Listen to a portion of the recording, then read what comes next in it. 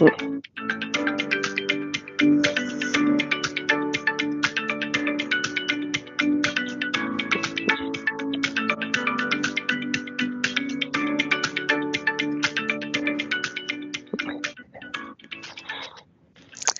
Rachel, very much.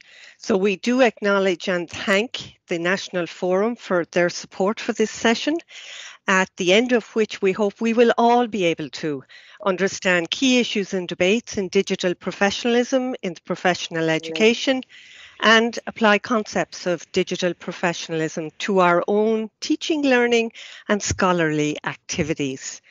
If we move to the next slide, I want to introduce Rachel from a somewhat different perspective. I joined academia 10 years ago, and in 2010, my first conference as an academic was AME in Glasgow. And the pre-conference symposium was on digital professionalism. At that stage, you can see Rachel was actually still in Ontario. And what I want to draw attention to is that Ellaway and colleagues' publication of 2015, which Rachel does address many of the contents in it during her session today, has a quote, "Digital professionalism is an emerging discourse." From Rachel's perspective, that's been an emerging discourse for decades. It's not new to her. She has a wealth of experience. And back there in 2010, she absolutely inspired me before I ever became involved in the notion of blended learning and the potential within that to be both professional and a professional educator. So with that said, and to maximize our time, I'm going to hand you over to Professor Rachel Ellaway for our session, Digital Professionalism for All Those Who Teach. Welcome, Rachel. Thank you, Cicely. That's wonderful. And hello from Calgary. I know it's your mid-afternoon, but it's actually my early morning here. And if I'm not sure if you can see me on the camera, but if I look a bit dark, it's because the sun hasn't even properly come up yet. So bear with me in that regard as well. So I'm here today to talk about digital professionalism. And it's a topic I've been interested in for a number of years. And it's something that I hope I can get your interest in and can share some ideas about how this can be woven into your life, both in terms of your practice and your teaching. Before I do anything else, however, I would like to take this opportunity to acknowledge the traditional territories of the people of Treaty 7 region in southern Alberta, which includes the Blackfoot Confederacy that comprises the Siksika, Piikani, Kainai First Nations, as well as the Tsuut'ina First Nation and the Stoney Nakoda, including the Chiniki, Bearspaw and Wesley First Nations. The city of Calgary is also home to the Métis Nation of Alberta, Region 3. I should also mention I do have a small conflict of interest to disclose, which is that I am the editor-in-chief of the journal Advances in Health Sciences Education, which I get a small stipend from Springer Nature. But apart from that, I don't think I have any other conflicts of interest to declare. And if you detect any in the process, then you should draw my attention to them, because digital professionalism is all this is about. So where should we start? Well, I think the clear place to start is to think about this being a digital world. So much of what we do is mediated and remediated by digital technologies. I mean, my lifetime, indeed within the last 20 years, pretty much everything I do, like travel arrangements, banking, shopping, so many things are now conducted online, something which I don't think we were even thinking about 20 years ago. And certainly, given the exigencies of COVID over the last wee while, that we've seen that a lot of things in education and healthcare have also been moved online. Some of this is about doing the same things we've done before, but in a digital format. Some of them is about doing brand new things. Social media, people being prepared to share so much of their lives, people engaging in podcasts, this sort of democratization of what's called citizen content, so many people creating things and sharing them online. And it's even got to the stage where the United Nations have been for some time thinking about connectivity, like drinking water and peace and justice, becoming a basic human right. The digital is everywhere in our world.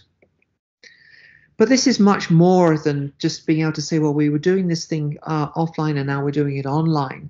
And particularly in the context of health professions education, we are seeing a lot of changes that are coming into this space. You might well say, well, why is the duck there? The duck's there is because essentially, although when a flood comes, it may distress a lot of the land-born animals, ducks used to float here and now they just float here.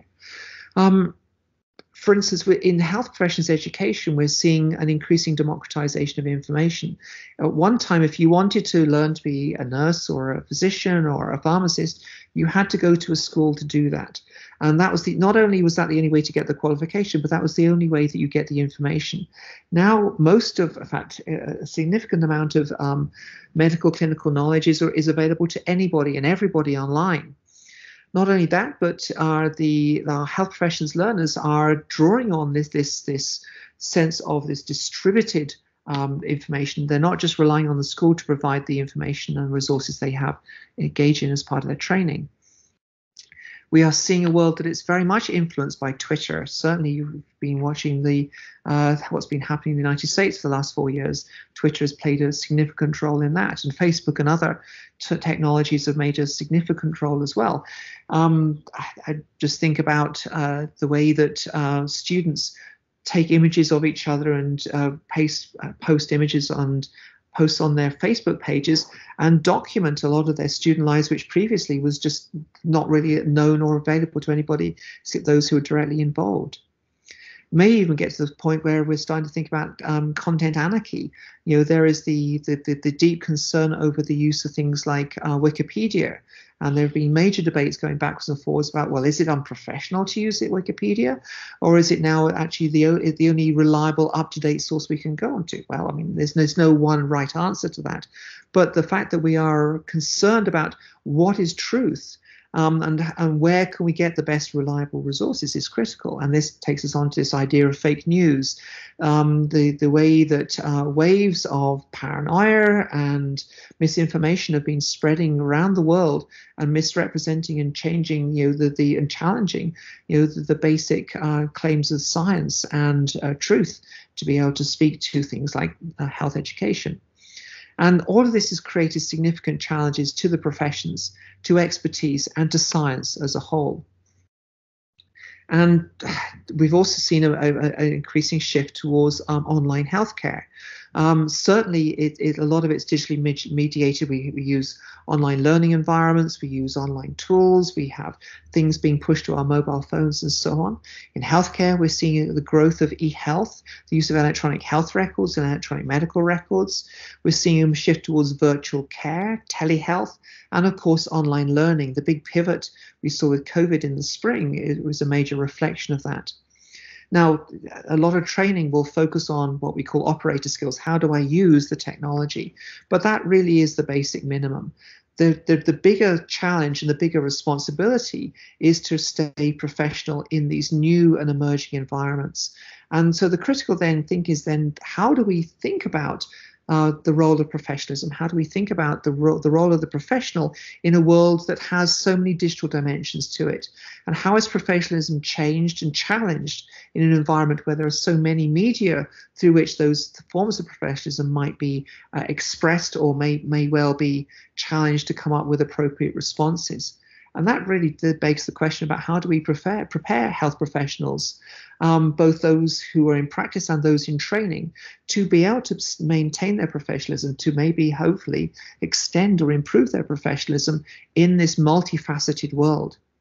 Well, a critical part of that is to be able to understand the spaces in which we function.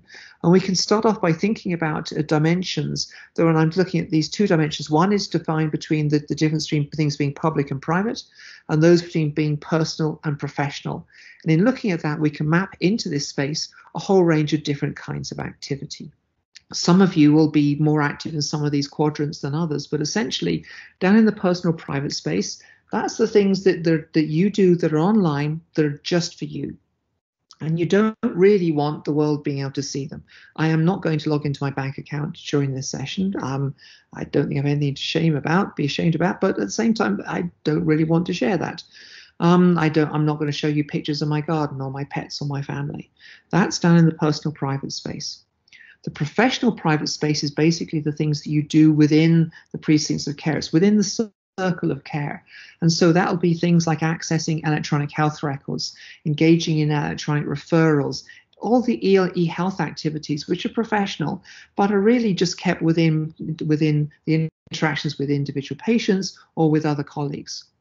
Above the line into the public sphere, then in the personal space, you can think about things like your expression of political or your opinions, what you think about the Kardashians or Gay Byrne or anything else at all. Things that happen that are really about you. They don't really interact with the professional sphere. In the public professional space are those acts which are about you still being a professional, but engaging a broader population, such as public health information, works of advocacy, and so on. And so it's very easy to see, well, actually, even in this simplified model, there are very different rules, different expectations, and different sets of responsibilities in these different areas. So let me ask a question, and I'll immediately answer it. Are you always a professional despite whichever medium you're working through? And the answer is, well, yes, of course you are. Professionalism, however you're doing it, is still professionalism. Professionalism using sock puppets is still professionalism. And digital professionalism is a part of the professionalism agenda. But I would point out that the social contract, which really defines what professionalism is, that's the relationship between a profession and society that defines the expectations each has of the other, to some extent is changing in the face of these digital media. And yet we can anchor this in the general principles of professionalism. This is from the ACGME in the United States, but the principles are pretty much the same everywhere. That this is about behaving as a good person, being accountable, showing compassion, committing to the highest standards you can, and maintaining those ethical principles and responsiveness at all times. I'm not going to go through those in depth. I hope that they map to your own experiences of what professionalism means. This is how myself and my colleagues define digital professionalism, and it's about any use of digital media. And that includes laptops and cameras and the use of mobile phones and iPads and so on. But it's also the things like the use of memory sticks. It's also about things such as the way that you use social media and so on. And it has to be based on principles of proficiency, reputation, and responsibility. Proficiency in the sense of you need to be able to do it and do it to an acceptable standard. Reputation because you need to ensure that the integrity, the trustworthiness, and the accountability is there. And the responsibility because you will, one way or another, be held accountable for the acts that you engage in digital media. So you better be sure that they are of a high professional standard. So let's do one of those quick pauses, and I'll stop just for a couple of minutes. And I'd like to put this back out to you, particularly those of you who don't come from medicine, which by the sound of it is most of you. What does digital professionalism mean to you in your teaching and your activities? I'm going to flip to the chat so I can see if there are any chats coming up. And at the same time, if you have any verbal comments, go ahead. Kieran, do you want to come in there? No, I just moved and brought up my screen. But,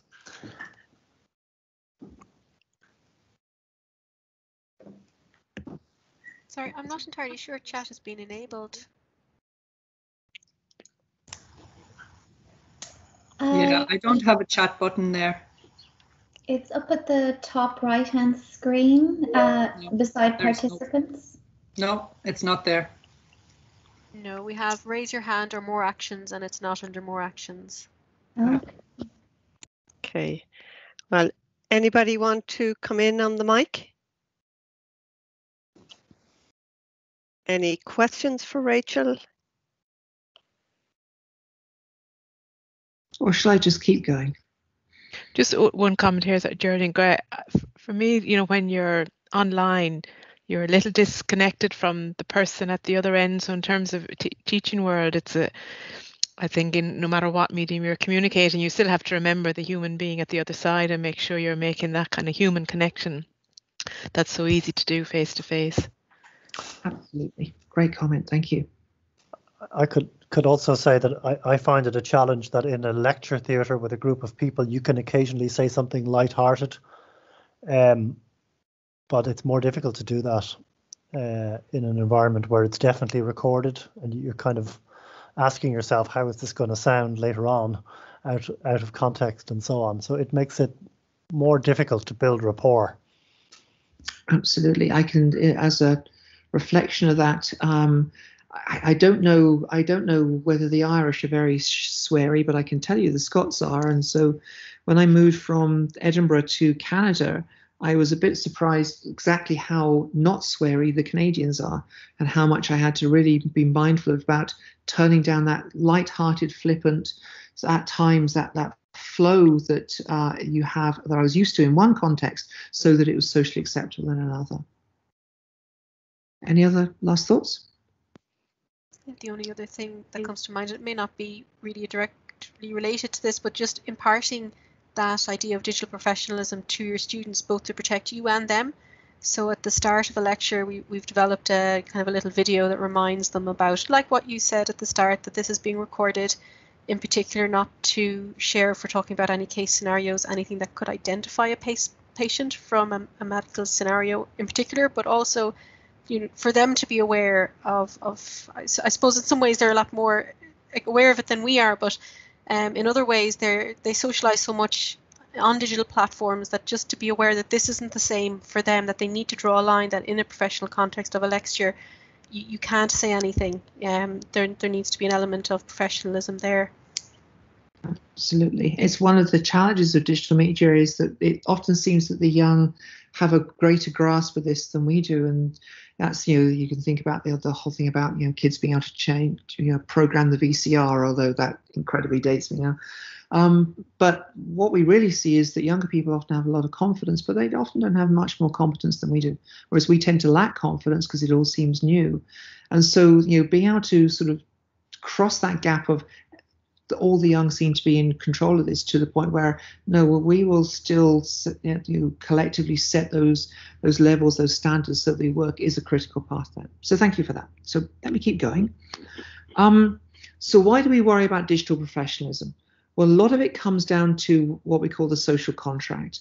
And the premise of the social contract is that the professions are afforded a degree of autonomy, authority, and prestige, as long as we do have a higher set of standards and maintain them and police them than those that are required of us. So society will say, you need to do these following things. You need to be trustworthy. You need to be able to be reliable. You need to be accountable. You need to be compassionate, or whatever the criteria are. We will do that. But then the profession then says, well, okay, we'll do that, and we'll go further. We'll actually hold to a higher standard so that we maintain that sense of trust, that sense of responsibility, and the ability to meaningfully provide services to the society with whom we have that social contract. Now, the key thing about the social contract is not just as in it's a sort of broad sense of the relationships between a profession and society, but it's something that can be broken. And it can be broken significantly if that trust is lost. And I would point, for instance, to the Harold Shipman case in the United Kingdom, or some of the other misdemeanors that were happening at that point. And certainly, you know, think about the retraction of some of the early research around COVID, around chloroquine, from, I think it was the Lancet and was it the New England Journal? Anyway, whichever journals it was. There are times when if individuals can actually lose the trust of those they're serving. So clearly the social contract can be broken. And unfortunately, digital technology, as much as it's wonderful, it's allowing us to communicate and share the session today, it does enable many ways in which the social contract might be stretched, cracked, or even completely broken. So in what way does that happen? Well, that's because technologies can do lots of different things. First thing they can do is accelerate its speed of action and response. We can interact instantaneously, as hopefully we are on this webinar. But also think about, it also changes expectations. It used to be that students would be said, well, you know, I'll have my office hours, you know, Monday and Tuesday between these hours, and come and see me. Now they can basically email or message their tutors pretty much 24/7, 365, and they have this sense of, well, they haven't got back to me in the last 10 minutes. What's wrong? Oh my God, I'm in trouble.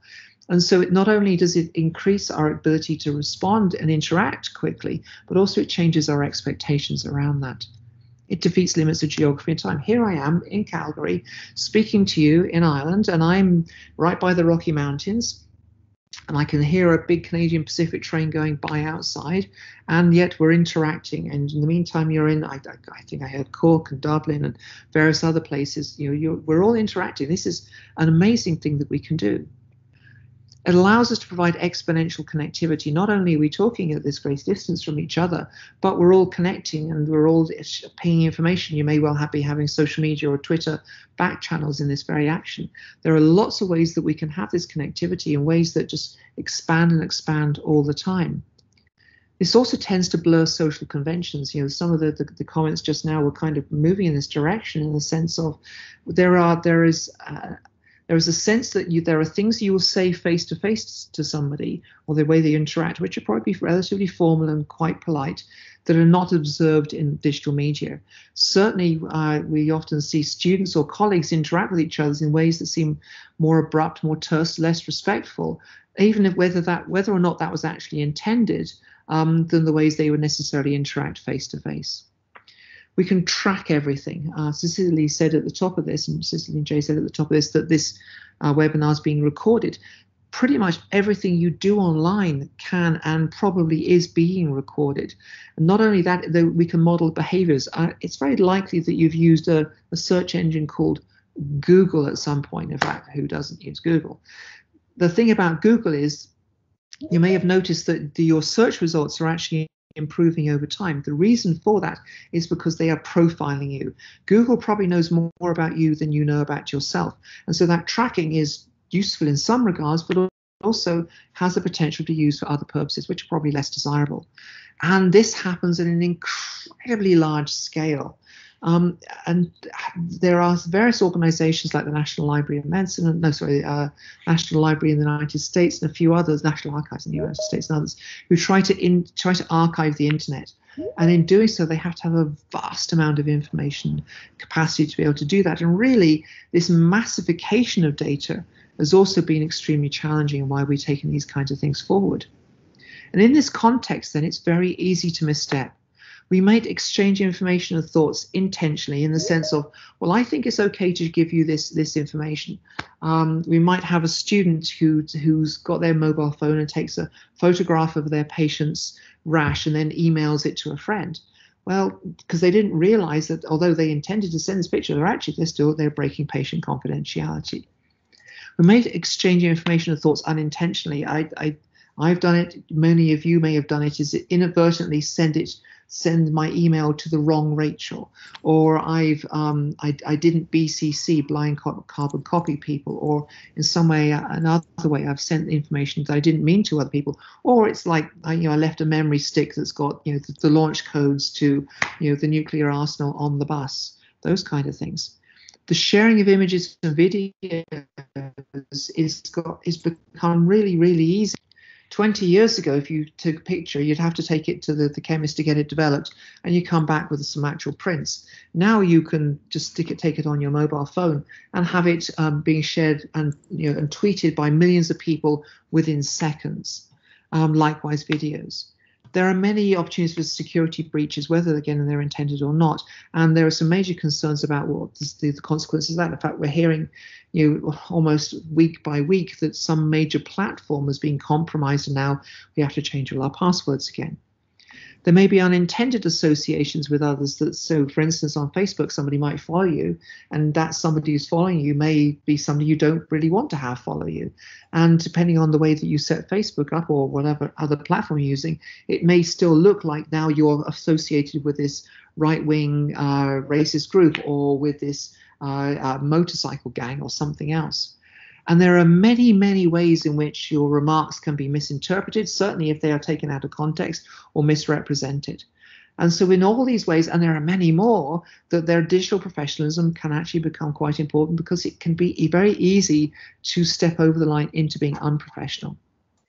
We should also be aware that this scrutiny is ambient. You should always assume that anything you do online will be online forever. Anything you post, you will never always be able to take it down. And certainly anything you put into the public domain, it's very likely you'll never be able to take it down. And that's your photographs, any comments, or any associations with other individuals or organizations.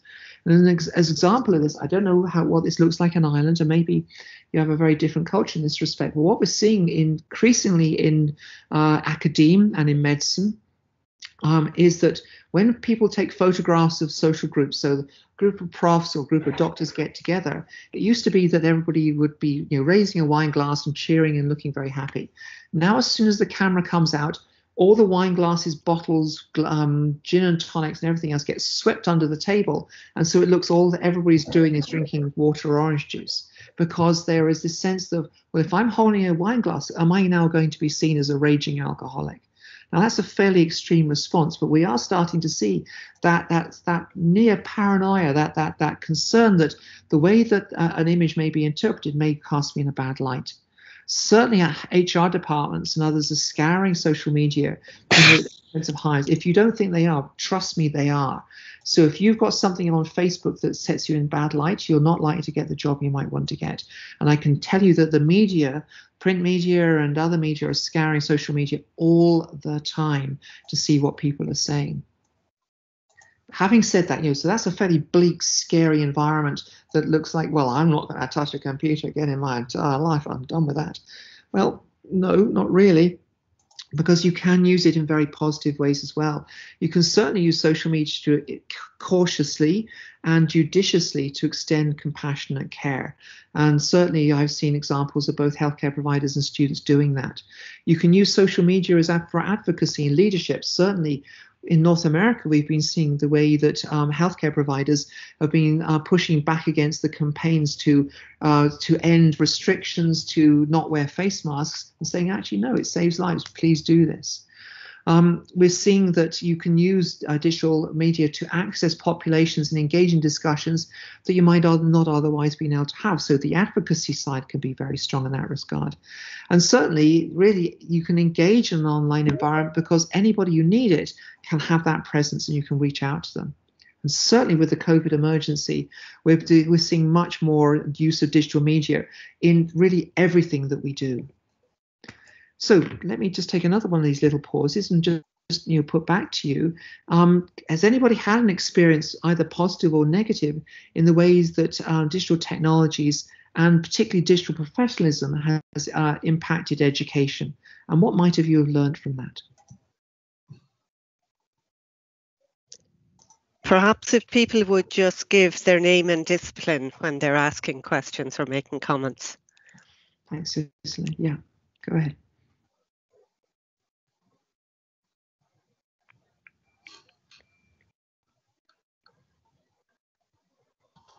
Well, I'll give you an example whilst you're thinking. It used to be that healthcare professional students, particularly medical students, had a bit of a reputation as sort of a rather party-heavy crowd who used to do various things that often involved traffic cones ending up on top of various statues and other structures. The fun and games, that sort of student misbehavior is pretty much a thing of the past now, because almost everybody's carrying a phone and people take photographs in bars or carrying around traffic cones to put on top of things. And it now, in seconds, the people who've done these things are known potentially to the world. And so there is this sense that the catharsis from the at times social excesses of student life are pretty much now abandoned. And you have to be very mindful and very careful exactly who's got a camera and whether a camera is pointing to you. And mostly you just have to assume that that is always possible. You are always online. Any other thoughts before I move forward?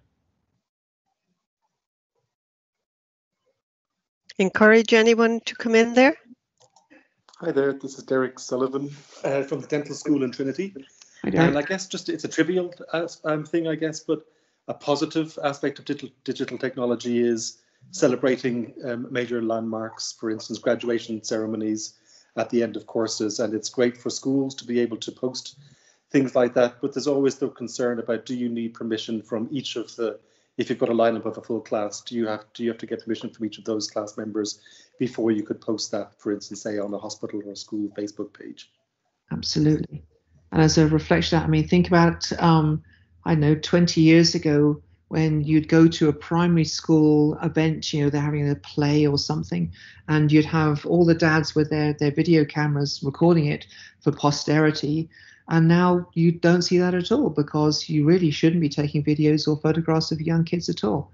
And so these changes and the understanding of the implication of those changes have, in short time, moved us on and changed the thinking and changed the value.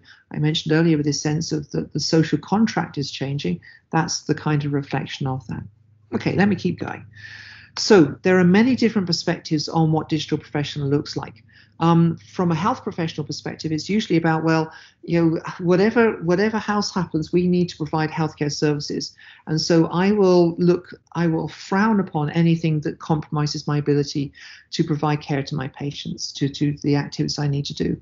And so in the interest of keeping everything going, there's often a sense of, well, you need to keep digital out of my environment. There are still many examples where students are legitimately using a mobile device, for instance, to look up something on Now Up to Date or some other resource, and yet they are thought badly or criticized by their preceptors because it looks like they may well be using social media or something else, and the patients may misinterpret that.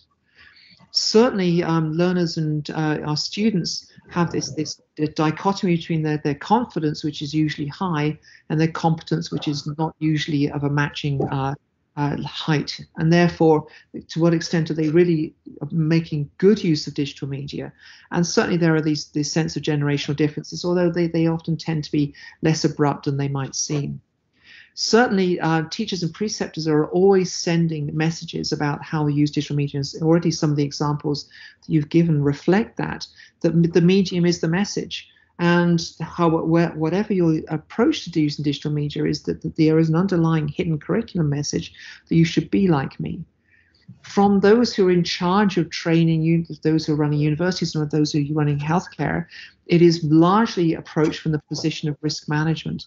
And you'll probably have seen a lot of the way that digital professionalism is articulated is through all the things you should not do. It's almost always cast in, don't do this, don't do this, don't do this. This is really bad. Do this and you'll lose your job. The patients, the public, on the other hand, tends to sort of get this sense of this duality between the convenience, because I can do it from my living room and I can do it from the loo, which is brilliant. But also, does that give me confidence in the healthcare system? And do I have confidence in my ability to do that and to be well cared for using this kind of platform? Certainly, there are lots of lobby and other groups that are out there who have pursuing their own agendas and ideologies, social media, and so on and so on and so on. Lots and lots of other people, including researchers like myself, have perspectives, and they don't necessarily all align with each other. So in thinking about how we then portray this, how we move forward education, how do we move to the point where we're thinking about getting digital professionalism to be part of our landscape, we need to think about how does that then impact the curriculum. And that's both the formal curriculum and the hidden curriculum. A lot of the language is around all the things you shouldn't do. This is really, really big and scary. Don't do this, careful of that, never do this. That's really bad. Whereas really, I think, although we need to give a strong sense of caution and judicious thinking about when to use these technologies, we also need to be modeling and leading them. And so, for instance, the example that somebody said just now about, well, at the outset of an online session, we set the rules and we agree them, and they may be open to discussion, but they are at least understood, set, and then everybody can adhere to them. We should remember that digital professionalism is always linked to professionalism. An act of digital unprofessionalism is unprofessionalism.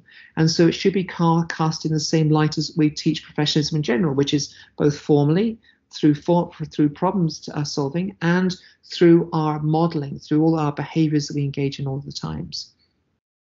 Certainly, problem solving is required because there are new and emerging technologies that are coming out all the time. And certainly what might work for Facebook may not work for Instagram, because although it's actually very, very similar, I think actually Facebook owns Instagram, certainly one of the big media giants does, there are almost always various differences. There are subtle differences that actually mean that we have to be careful about them.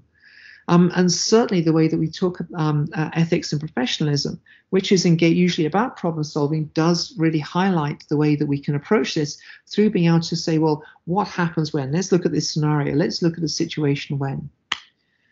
And the reason why we need to do this is because our policy almost always lags practice. And certainly if you think about the policies regarding digital media, they're almost always in a position of catch up. And that's policy at the national, at the governmental level, as well as the policies within your institutions and within your programs. And yes, there are generational value shifts. They're more kind of tectonic in the sense they're slow, but they're also tectonic in the sense that they're fairly major. And certainly the sense of the expectation about engaging in a social group through social media has significantly changed from my generation. I mean, I'm in my late 50s now, and I certainly feel like a bit of a digital immigrant in this regard. But that's not to say that the younger generations need to set the agenda. It just means we all need to be engaged in a common conversation. So we need to think about what we have to preserve and what we allow to change as we move this thing forward. This is an example about how we thought about the way that this might map to the curriculum. And I know I said don't do negatives, but the lower level is all the things you should not do. So we start off by saying, well, what should you be doing? Well, you need to be competent. You need to be able to use the technologies available to you that you engage with. You need to maintain some kind of online professional presence, but you need to be able to maintain it, not just in the sense of, well, it's not out of date, but also maintain it in the face of digital attack, because that may well happen. And it may be somebody hacks your website, but it may also be that your reputation is called in online through social media, those kind of things. At least being aware of that's important. And you do need to model positive and effective behaviors to others. And so it's not just as in, well, I mean, I'm not going to use it at all. Well, okay, that is a position, but more likely you will have to use it to some extent. But when you do it to the highest professional standards you can maintain. Be mindful of security at all times and confidentiality. It's been argued that the best way to maintain confidentiality is to have no secrets from everybody. If all the information is completely open and public, there is no problem with confidentiality. That's not the world we live in. And for now, we do have a sense that there is a public and a private domain. And as long as that lasts, confidentiality is critical. Really think about every venue you're in, but you need to be professional and respectful. If you are online, if you're engaging in a chat room, you're still a professional there. And particularly if somebody reaches out and says, well, what do you think about my situation? And they're essentially soliciting professional advice. You are definitely a professional at those times. And do maintain those boundaries between what is private and what is public, particularly when you're engaging with your patients. Don't waste resources by not being ready. Make sure that you can use the technologies available to you. Don't make anything public that you would not be prepared to defend online. That's the standard. If you're not happy about your thing being in front of a disciplinary committee, then don't put it online. Don't do anything illegal. And now I say, well, I'm not going to break the law. We all break the law to some extent, in the sense of, well, here's the speed limit. I will go 2 or 3 miles an hour over the speed limit because I think that's okay. That's illegal. So clearly I'm prepared to break to a very mild amount, but we'd all do it. So we all kind of hover around this. Think about, for instance, the extent to which you will then take an article published in a paywall journal and email it to a friend. That's actually an illegal act. It's not likely they're going to come after you with lawyers, but be mindful that even these mild forms of illegality do also send a message. Certainly treat healthcare data and anything confidential with the same level of respect that you would the people it came from. Treat your data as if it were your patients that the data came from. Don't forget that anything that happens online has the potential to be online forever, and don't behave in reckless and ill-considered ways. Hopefully that's all fairly straightforward and uncontentious, but sometimes it does need to be said to be able to get these things across. So let me do another little pause. How does this or any of your other thoughts relate to the way that teaching and learning should be conducted in a digitally professional way?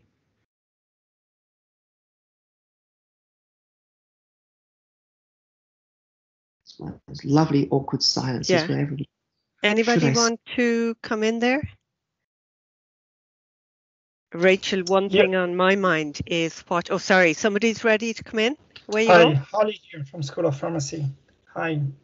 Just a quick question. In fact, sometime during the lectures, or I used to take videos from YouTube, because sometimes images have more impact on the students.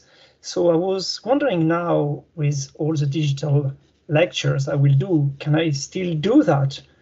Because they're on YouTube or whatever platform on internet, and sometimes they are really, really good. So it's really nice to use them to teach something complicated to the students.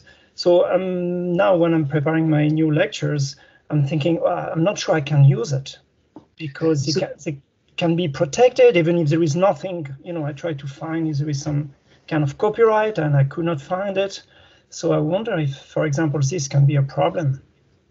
That's a complex question, because there are lots of intersecting and usually misaligned policies and structures that are actually getting that place. And the key thing is, so for instance, in Ireland, there will be laws around copyright and digital rights, and you will be bound by those. There will be likely to be copyright regulations in your own institution as well, and you're also bound by those. There's a thing called fair use or fair dealing, which is a general legal principle that as long as somebody's not materially disadvantaged by the reuse of their material, and only a very small part of it is reproduced, then that is generally considered to be acceptable. But I don't know whether that applies in Ireland. I don't know whether that applies to your institution. However, having said that, if you're not in any way economically or reputationally affecting or impacting a group, as in nobody's losing money because you're doing this thing, or nobody's having their reputation cost, then it's actually quite hard to take that to court and show that that was a problem. So for instance, if you reproduce an entire digital textbook, the publisher can reasonably say, well, clearly you're impacting my income. But if you just say, well, here's one small image that I've used from here, and give it full attribution, very, very clear where you got it from, that's more defensible. But I would come back to what the standards are in your country. And I can say, for example, in Canada, they're very different from the United States. The United States is very much more liberal. Canada is much more conservative in that regard. And so what I could do south of the border, I can't do north of the border here in Canada. So it's a simple thing, but it's also a complex thing. Okay, thanks. Any time for one more comment before I move on? Lena Kadri, you have your mic activated. Have you a question? Oh, sorry, no, I was just having a few technical issues. Sorry about that. Thank you. That's okay. Okay, I'll keep going, and there will be some time at the end to sort of come back to that. So, it's not just that digital professionalism is something that the doctors and physicians and physiotherapists and engineers of tomorrow need to do. We are all digital professionals. And that actually, to some extent, really reaches out to some. You would almost say, well, that reaches out into the public. Think how many patients come to their healthcare providers. It used to be a handful of printouts. Now maybe it's a batch of URLs or things on their phone. But to say, I found this online. I think I have this. I have this. I think I'm haunted, or I'm full of disease, or whatever it is. The democratization of knowledge certainly has blurred some of those boundaries about where those expectations should be. Being a member of a health professional, as in you are licensed, you're recognized, you're qualified to be a health professional, however, is still an important boundary. And then a boundary that you are certainly bound to respect and to consider what those boundaries look like in the way that you interact with your colleagues and other people. And yet, your reputation can come under attack. I don't know how often you Google yourself. It may feel that it's a rather sort of vainglorious thing to do. But I would say that as professionals who can be attacked, it is a good idea from time to time, certainly if you're interacting with the public as a provider, that you do search for yourself to make sure that your reputation hasn't been sullied in some way. And I would point to, for instance, the Rate My MD site. I don't know how much it's used in Ireland, but certainly it's used in Canada. And it's essentially used by patients to say how much what they thought of their doctors, like an Amazon 5-star rating kind of thing. And the key thing about Rate My MD is that that it's pretty much only used by people who are either really hate their provider or love them a little bit too much. And so you usually only get 1-star ratings or 5-star ratings. And so the question is, A, can you trust this? But more importantly, what are these people saying about you? And to what extent are they calling your professional reputation into possibly disrepute? And what might you be able to do about that? And so you might say, well, therefore I'm not going to have any online presence because it's just too risky. You may have one even if you don't want one.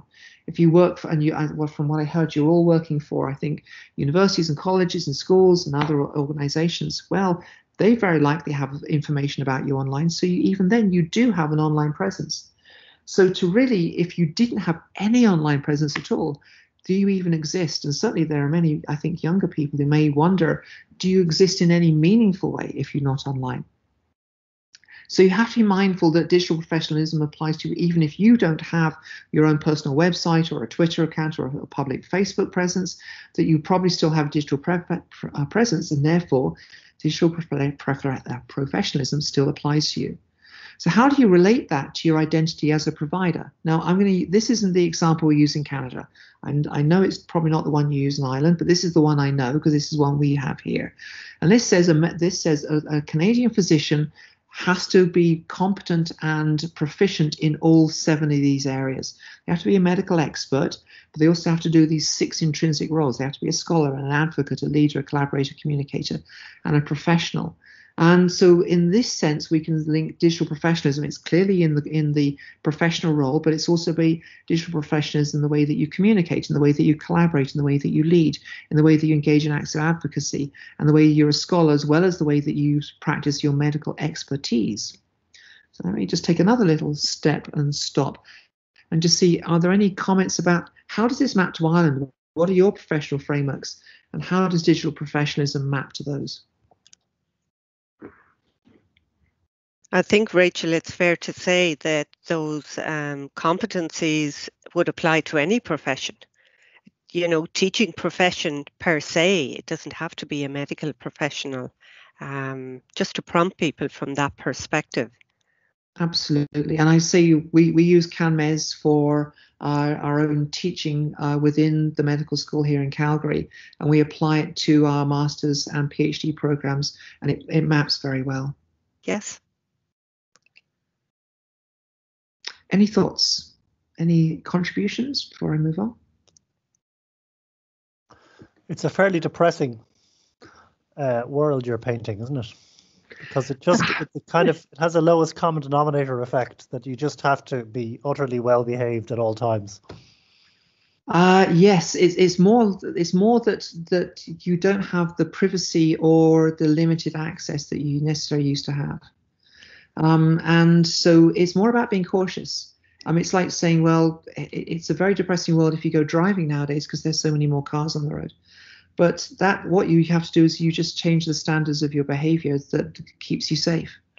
In the meantime, you can still do all the things that digital technologies afford you, but you can do them in ways that respect your professional responsibilities and allow you to make the most of the opportunities that they give you to do things. So I think it's more about just a shifting sense of mindfulness and caution, but also being open to the possibilities of things you can do. I certainly don't want you to come away feeling completely bleak at the end of this. Okay, let me keep going. So should you be digital or not? Well, you will have a digital presence that is done about you by other people, like your employer and possibly others as well. And so really you should try to be selective in what you have out there as much as you can and maintain control and maintain what's going on. And so this is this sense of, well, okay, well, then what do I do? How do I manage that? Well, you have to be watching what's happening around you. You need to be thinking about what is said about you and whether there is anything you could or should say about it. It's certainly about being judicious in when or when not to be digital, when you're not going to engage in acts of professionalism. And it's like one of the things that politicians say to each other is assume every mic is an open mic. And it's like that. You can still do all the things you need to do, but you just need to be mindful of the environment you're in.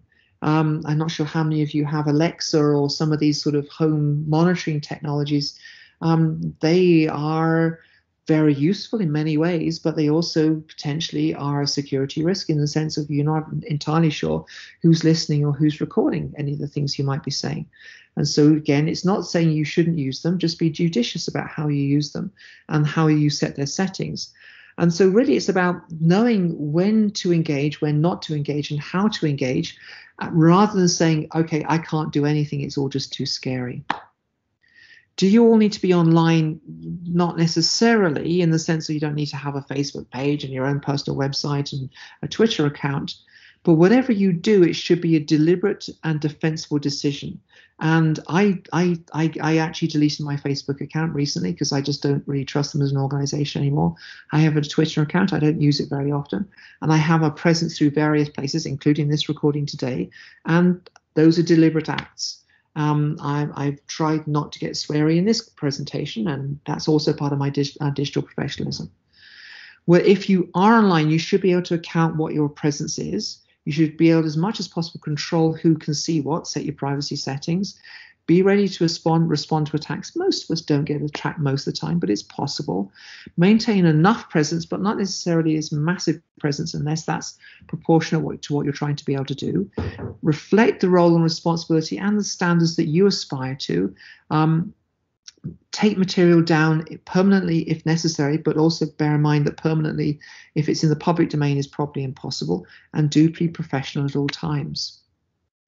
So, let me put back to you. I mean, I'm coming towards the end of the session. What commitment to change? Actually, no, I think I won't stop here. But I'll just put this to you to think about for in your own space and time. What kind of action plan for changes in your practice might you undertake to better reflect the principles of digital professionalism? And think about the commitment to a change that you might take from this session, and think about 3 things that you might do following the session today. Let me just finish off and then I'll just open up for a few questions at the end. I don't think that digital media are an intrinsic threat.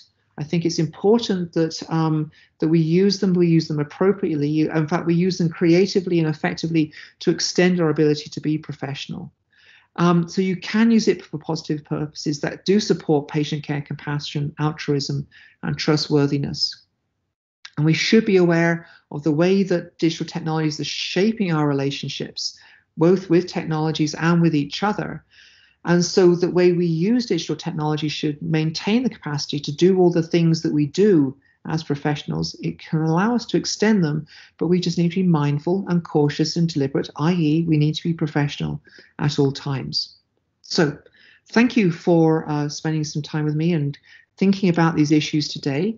And Cicely, if we have time, I'm happy to take a few questions. Okay, we certainly have some time. First, I want to absolutely thank Rachel for what has been a very thought-provoking, demanding. Yes, I see the claps coming in there in various formats.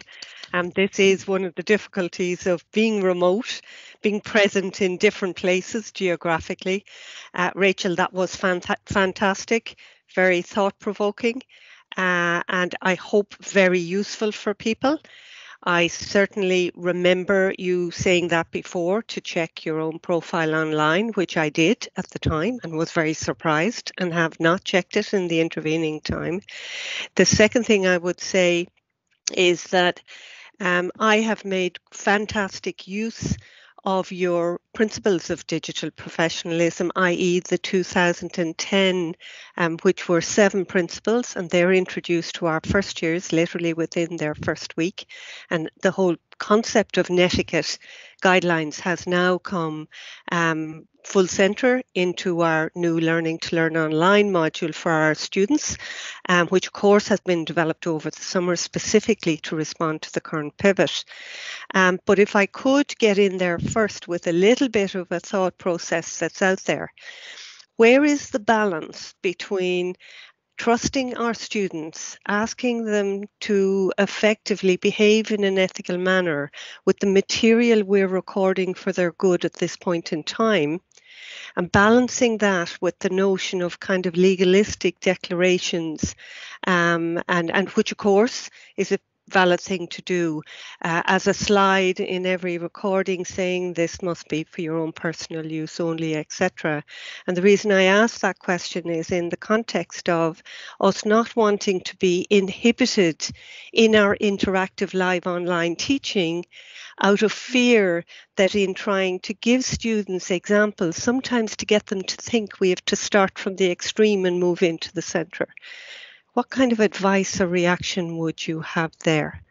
A few things. One is to point to the work of one of your own great scholars, Honora O'Neill, a legal scholar. I think she may even be at Trinity. But Honora O'Neill gave the Wreath Lectures about 10 years ago, talking about trust and accountability. And her thesis was, in a modern age, we are increasingly eroding trust and replacing it with accountability. Trust is that I don't need to know that you're doing the right thing. I just believe that you are. Accountability is I don't trust that you are anymore. I need to see that you're doing the right thing. So you need to tell me and show me and show me and show me. And this is in politics, is in the public sphere entirely that we've seen this shift.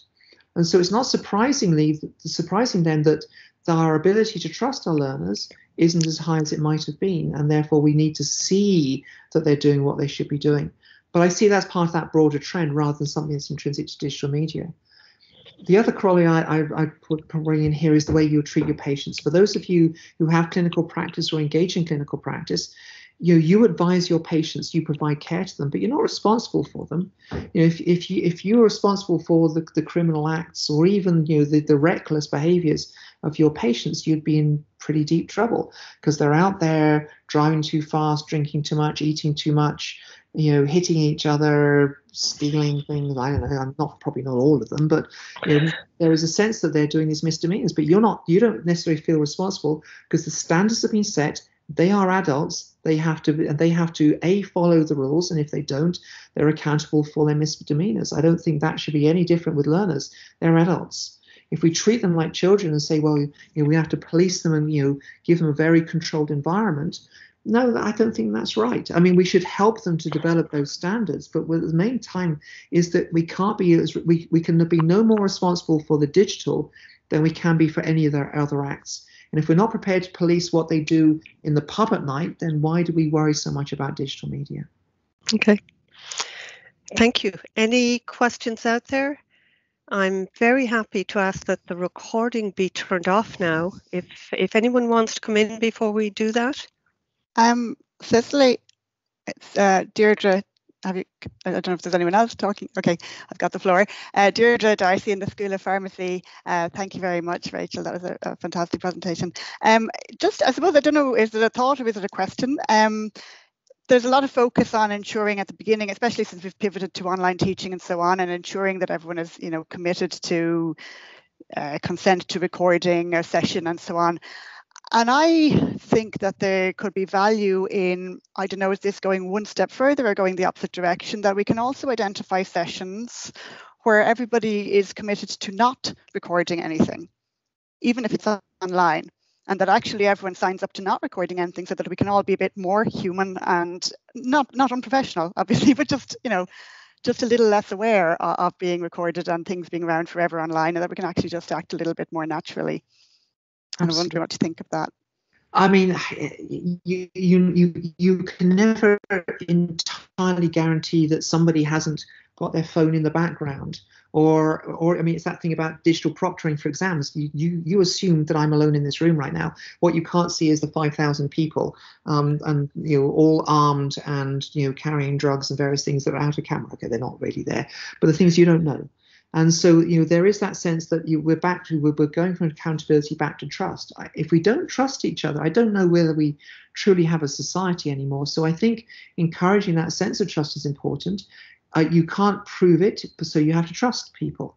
But but you'll know as an educator that those moments where it's like cone of silence time, they're some of the most emotionally and intellectually challenging and important moments in professional development.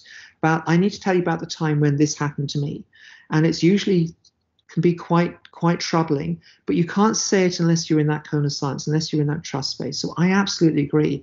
I think if we don't have those spaces, then our learners are going to bottle things up, and they're going to feel that they can only talk about the safe topics rather than what are often the most important topics, which are not that safe in the healthcare space.